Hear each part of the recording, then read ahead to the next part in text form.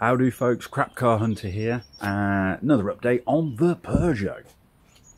So as we can see, the Peugeot, I'm working on it today. A few bits and pieces. I've been having a go at the paintwork to bring back that lovely shininess.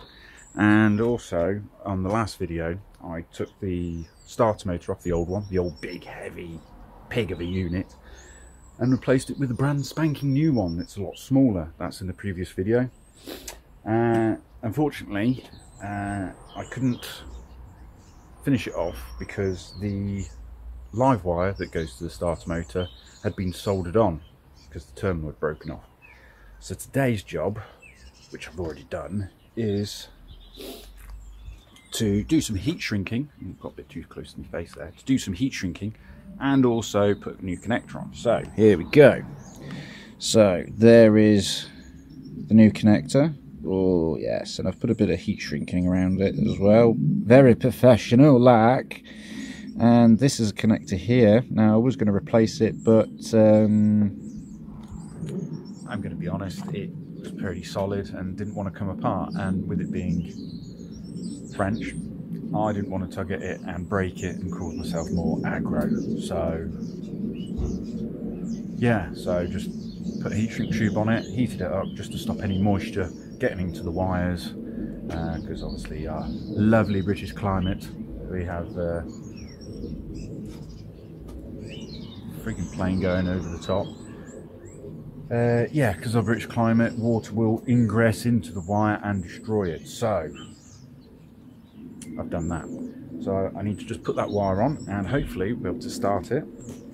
Another thing that I've been doing is giving the bodywork a bit of a polish. So this wing here is all very shiny and nice and smooth now. As you can see, the door isn't so shiny. And I also did a little bit on the bonnet as well. So there we go. So that's what the bonnet's like. And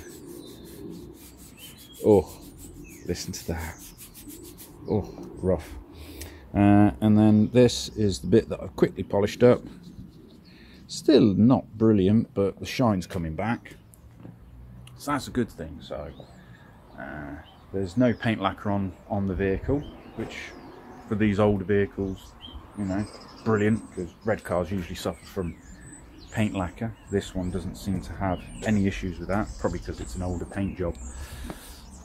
If we come to this side, as you can see the comparison on the wings. So this is the nice, oh, listen to that, so nice and shiny. Oh yeah. And then if we go to this really rough bit, yeah, rough as old boots. So time to put that wire on. Now I've got to fiddle it from here all under there and somewhere basically down into there. Probably can't see it with this, but you know, somewhere down there. So that's my next job, and then chuck the battery terminals on and try the starter motor to see if it will fire up. Ooh, can't wait. Fitted the wire. It was a bit difficult to get to. Just stopping for a bit of a snack. Some lovely Walker's Thai chili chicken. Really nice. I can taste the awesomeness from these. So the live wire's on.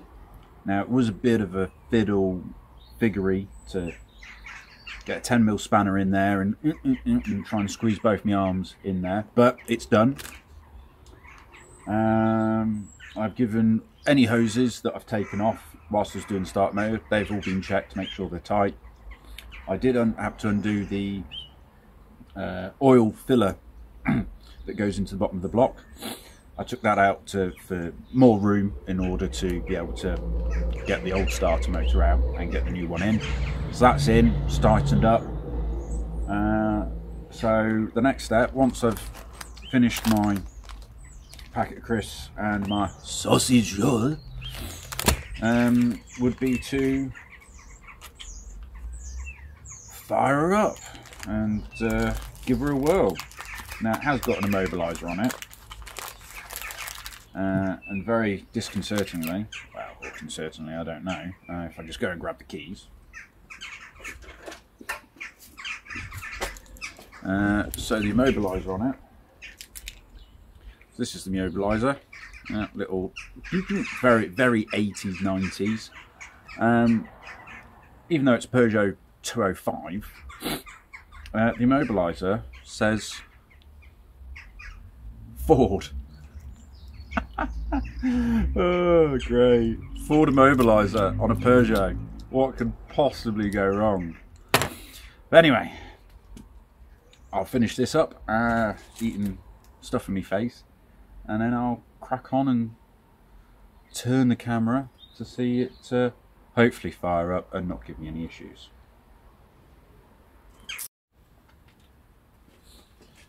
Right, time to fire up and see how this goes. Got to climb through this way because I parked it a bit close that way. Cool.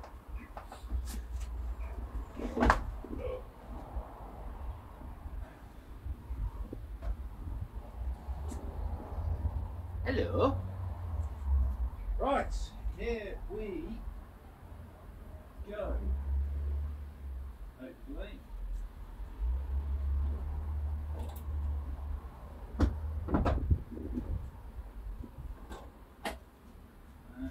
I'm still on.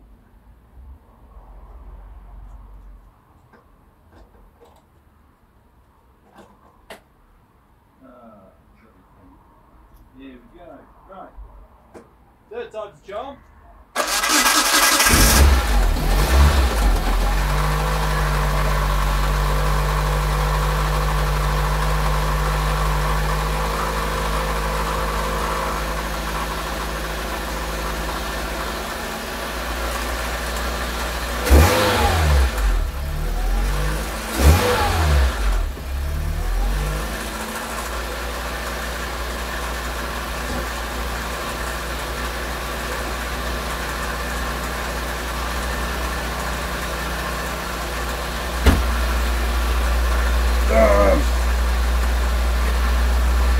She runs!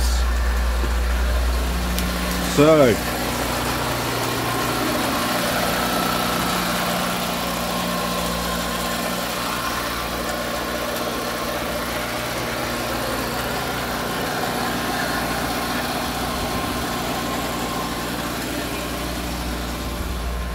now the idle is a bit high because I haven't got the airbox on, but oh, that's such a great feeling. The immobiliser, you had to hold it in and it was being a bit Ford, since it's a Ford immobiliser on it. But it worked its magic, third time's a charm. It turned itself off, so we climb aboard. See, the great thing about these older cars is you've got all this space, so you can actually, if you want to just scooch over,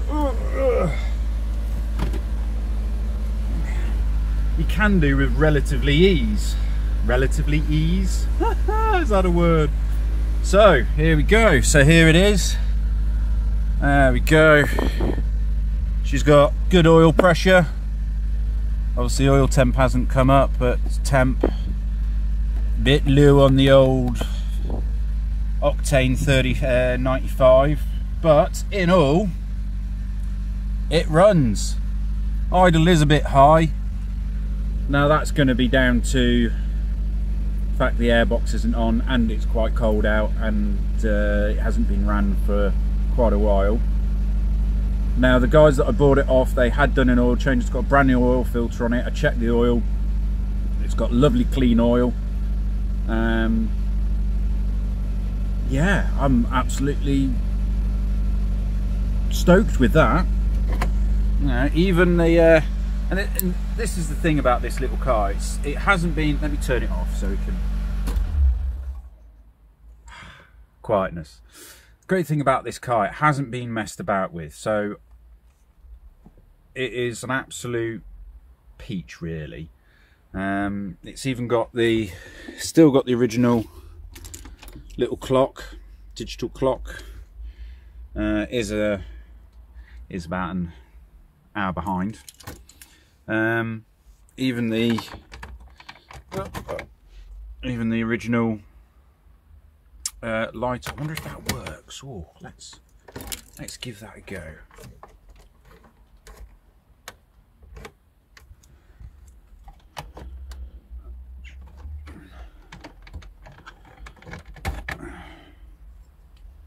No, ooh, got a bit too close to my face then. I don't think the lighter works. It's not, mind you, it might have to be.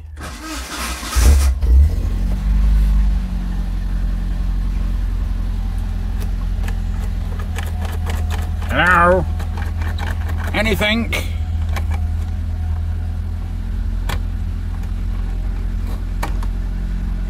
Oh, that's what you want to do.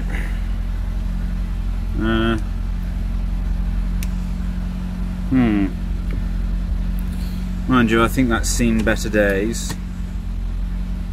But look, it hasn't even got a stereo in it. So this is a blanking plate for the stereo. I do believe it has got door speakers. Don't know if there's any speakers in there. But it's quite unusual, the fact that a lot of these cars, they would have had a stereo put in them at some point. And this one still retains the original blanking plate. Let's try. We've got fans. Oh, we've got fans, ladies and gentlemen. Oh, that bit of trim isn't. That's kind of in there, maybe.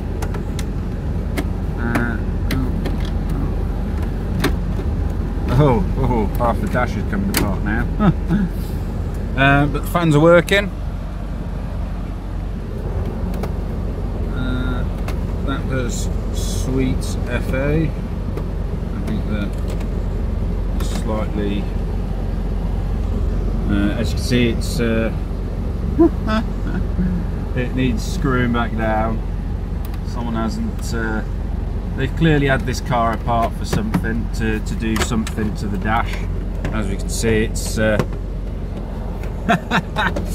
oh, this isn't down to whoever's when it was originally built. This has clearly been taken apart at some point and not put back together, which I might do in a minute, because I've got all these little screws, which is a telltale sign that the dash has been apart.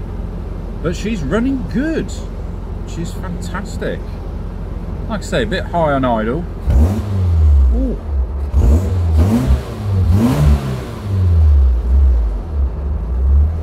Bit of blue smoke, if you can see out the back, but again, that's probably because she's been sat for a while. She has had an oil change. Yeah, not bad. It runs, and yeah, I'm chuffed with that. Oh, fantastic. Right, I was going to pack it in after getting the car started. A major win with the starter motor. Fantastic, it runs. I've tried it in the gears, and sure enough, the wheels spin round. I was ready to pack up and wrap the car up, ready to, you know, work on it another day. And then I spotted this. This was on the side of the bumper. Now, traditionally, this is what's usually at the side. You have 4 of these, 2 at each side and 2 at the front. And you just bolt through the bumper, through a little hole, and then bolts through on the front, on the sides and the front. Well, we're seeing this. I was like, that doesn't look like a good fix. That needs sorting. It looks a bit ugly. Yeah. And then I opened a can of worms. Ended up taking half the front off. Bugger. So we could see Oh dear, oh dear, oh dear. So it's clearly had a bit of patchwork, and patchwork being the literal phase. That's not meant to be loose, but yeah, these the bumper is pretty much held on, like I said, at the side and at the front with these, which slot through the bumper. So you got where is it? So there we go, there. So these just slot in and they poke through, and you just bolt it through to the brackets. And for the side, this one's actually here, that one is snapped off. So, oh, and so as we said, you got that there, which has got the hole. This one, oh dear, not good. This one, there is thread on it, there is a bolt, but it's on its last legs. So need to order. So out of all of them, only one of them is actually any use. Yay. So luckily you can still order them brand new, which will be the plan. But the main issue to sort out is, of course, this welding. This is the other side, the drinker's side or driver's side. So as you can see, this is just where I've bent it back. It's just had a cheap bit of plate, and yeah, not great. And it's just been seam sealed as well. It's had no primer or anything like that. It's just, they've just seam sealed the whole thing. Same with that one. Also, one of the connectors for the horns was, well, it wasn't really a connector, it was the wire just wrapped around the terminal. Yeah, bugger. But you know, at the end of the day, it is an old car. It's what, 34 years old, so it's not doing too bad. I've had a look round for any more rot and rust, and to be fair, it's fairly clean. Fairly clean. What a joke. Yeah, so plan is, I've not long purchased myself a new welder, a gas one, so I'll be cutting them out and bending and properly shaping in the metal, and instead of putting some pigeon poop welds on the top, I'll try and actually do them properly, and blend it in a bit better and make it look nice. And then I suppose I best take half the front off, take even more the front off the radiator, and I might as well clean it, rush treat it, prime it, give it a couple of coats of paint. I love old cars, I do. So that's where I'm going to stop now before I take any more of it apart. Luckily fairly simple to put back together again. I've also taken off the wheel arch trims as well, because a couple of the clips have broken, so there they are. So luckily I managed to save some of these. That one was broken, but in all they're not in bad condition. I've managed to unscrew a lot of these, the old ones. There is a bit of a knack to doing them, but I will be getting getting a arch fitting kit as well, so at least I've got some spares just in case, because spares are always handy to have. It's just having the room to have them. Oh dear, what have I got myself in for? Oh dear. Ooh. Anyway, hope you like this video. The next one up will probably might be this, but I am off because today as I'm filming this, is Friday the 3rd of February, and tomorrow, Saturday, I am going to collect the new project car. Another one. This time it is a kind of underrated hot hatch of the 90s. I had one back in the mid-2000s. Great car. Weighs about as much as a, well, as a cigarette packet. They're very light cars, very quick.